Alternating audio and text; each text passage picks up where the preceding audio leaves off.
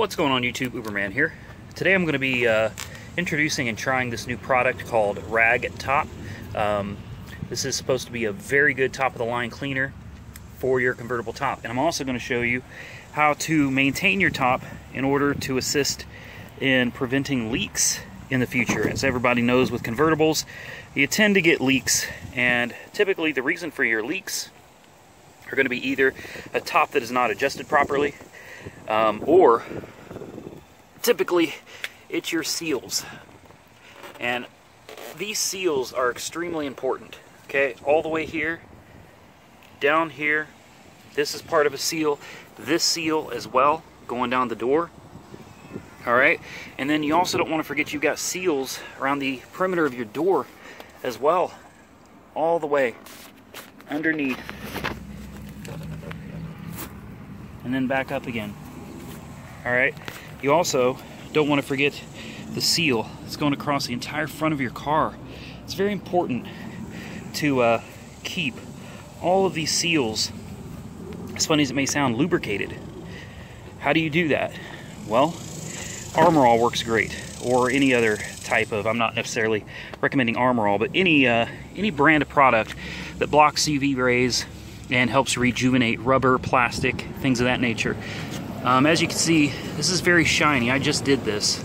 Alright, I'm not a fan of Armor All or any of those products on the dash. I don't use them because I don't like my dashboard looking shiny. But it works absolutely wonderful on keeping these clean. And you also want to get down inside these lips as well. I know it's a little blurry, I'm sorry about that, but you want to get down in these lips. Same thing over here inside these lips.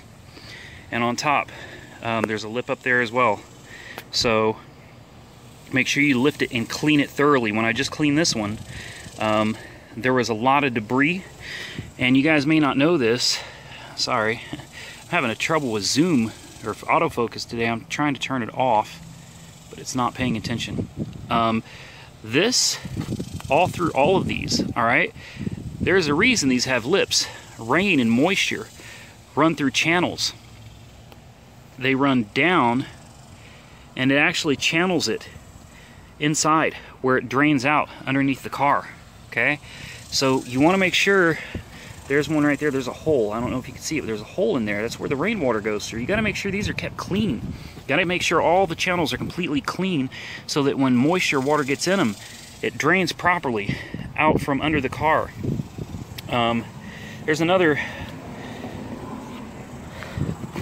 thing I want to show you about convertible tops. Alright, we're going to open this one. If your convertible top ever starts whining a little bit, I'm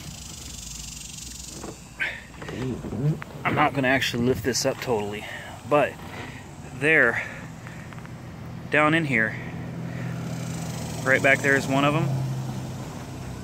I don't know if you can even see it. Right there, in the middle of the screen. Okay, all throughout the top. As you can see, I cleaned this lip thoroughly too.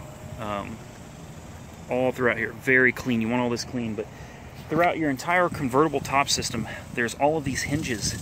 All right, so what you want to do is raise your top approximately 50% of the way up. Mine was whining pretty badly, and that can be a sign of low hydraulic fluid. And if that's the case, you're going to have to just get in there. Usually it's behind the seat. You got to pull the seat out and check and fill the hydraulic fluid. It's a good idea to drain it and refill it as well. I'm not going to show you that because I haven't done it yet. But as you can see back here, we've got a hinge here. All right, we've got a hinge back here. And we've got a hinge right here. We've got a hinge up here. Okay, all of these parts move. There's a hinge right there at the top. All right, you see, I can show you this hole better here too for the water draining right there. You gotta make sure it's cleaned out, make sure that's nice and clean too all across the top. You want all of these hinges going all the way down. You've got more down in here, guys. You can see there's a hinge down there. You've got looks like some hydraulic pump right there. Not here, but like way back in there. It's very difficult to see. But take you some WD-40 or something similar. Keep all these hinges lubricated. And that seemed to, for the most part, solve the whining issue that I had with my convertible top when I was trying to put it up. As you can see, we'll go ahead and put it up now. It still whines a little bit, which is normal, but I mean before, it was really bad. It was like a loud whine, so this is a whole lot better. Just wanted to throw that out there for you guys, and now we're going to get into cleaning the top.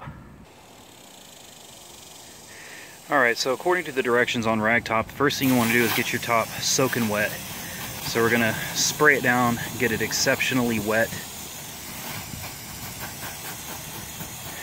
And you probably don't want to do this in direct sunlight. The sun's starting to go down here, so it should make it a little bit easier. But get the top nice and soaked, saturated.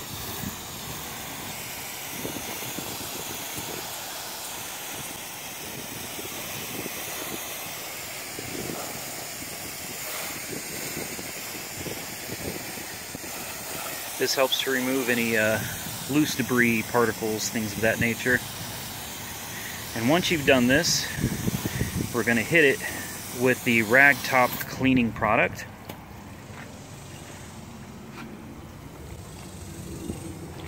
You can see on the directions,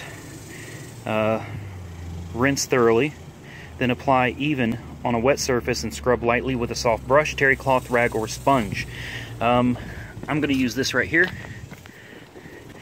And we're going to go ahead and spray it and scrub it down. It says that for tough stains, tree sap, bird droppings, things of that nature, you can let it sit for 10 to 20 minutes. But again, you don't want to do this in direct sunlight, okay? So let's get started. And it helps if you twist the cap and turn it on. All right.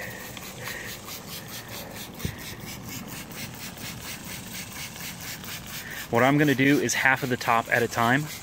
I'm not going to do the entire top all at once, just half of it.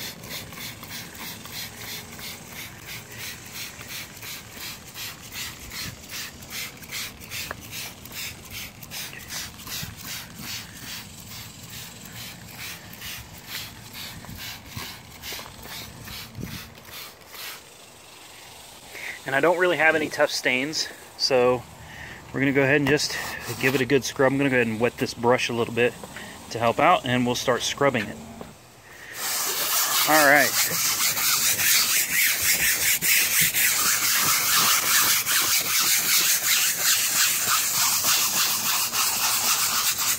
Make sure to get in these stitches as well. You want to pay very close attention to these stitches and get in there, and the seams as well up here.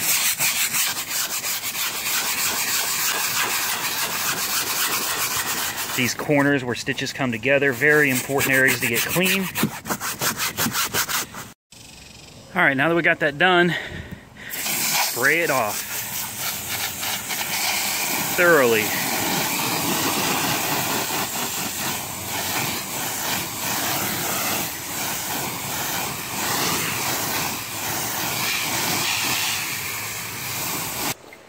All right, so at this point, we have thoroughly scrub the top. I spent 15 or so minutes scrubbing it, making very sure that I get in these seams and these stitches, all right, that go all the way down. These seams, very important, especially where they meet up here, as they go down. And also, I paid special attention all around the window. I made certain to, I scrubbed the whole top really well, but I paid close attention to all of the seams, the window, and the stitching. So as you can see, it kind of looks like the top's just sort of absorbed it. Now the top doesn't leak. I'll go ahead and tell you that now. There's no leaking in the top at all, but this is preventative maintenance. These tops are extremely expensive, along with the weather stripping that I was telling you about earlier.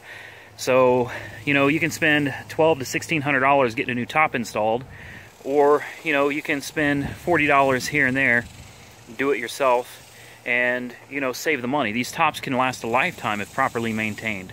So we'll come back after the top is dried and move on to the next step.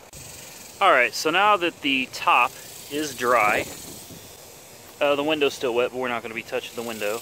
It's very, very important you do not put this product on the top until it's dry, or it's not going to work properly, okay? So it may be a little more time consuming, but let the top dry thoroughly before you put the product on it. So next, we're going to come over here and get the second product that comes in this package, which is in my case, the vinyl protectant. If you have cloth, they have another package for cloth. I always shake things up before I use them. You know, I don't know if it's necessary or not, but it says, spray on, wipe dry with clean cotton towel or rag, apply every 3 to 5 weeks for maximum UV protection. So, let's get started. It may also be worth mentioning that the bottle actually says that this is safe to use on dashboards and interior pieces, so that's pretty awesome. So let's go ahead. I've got a cotton towel, clean obviously.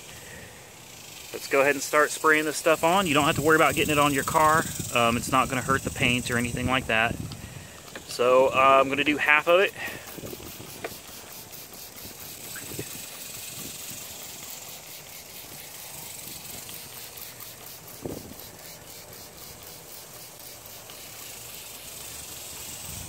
Get all in the stitches. It's very important.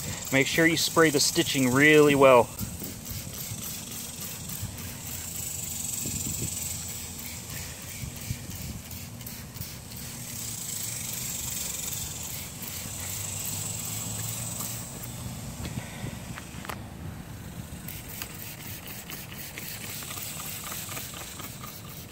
All right, spray on, and we'll take our towel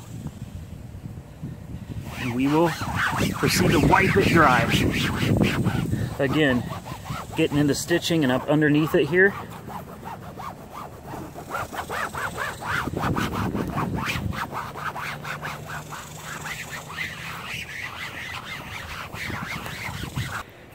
And here's what it looks like.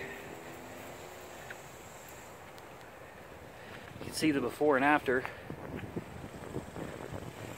You can definitely see a huge difference in the way the top looks now. So I'll go ahead and do the other side and we'll come back.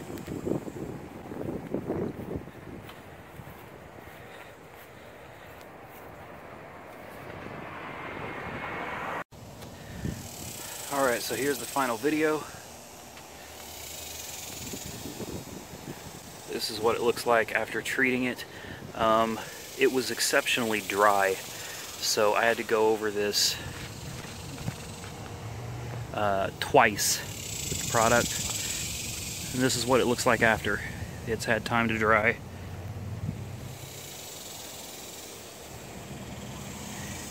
I'm going to go back over and wash the windows because the stuff did overspray some. I want to get that off. But let's do a quick test spraying it. Alright, so let's spray it.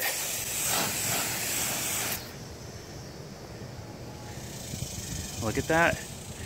Last time, if you remember, beginning of the video, it didn't beat off, it just absorbed.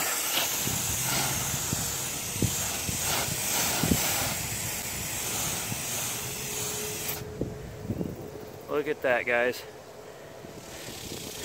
This is my first time using the product, and look at that. That is beautiful.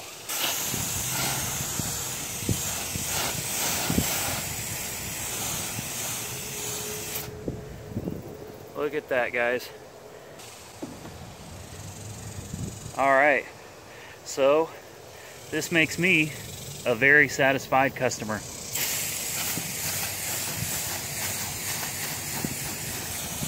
Look at that. Look how it just sheathes off. Very nice.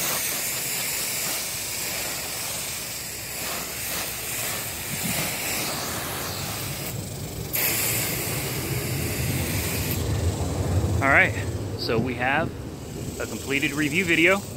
It looks like RaggTopp really works. It says use every 5 or 6 weeks for maximum UV protection, and that's what I plan to do. Hope you enjoyed the video. Like, comment, subscribe, and be safe out there.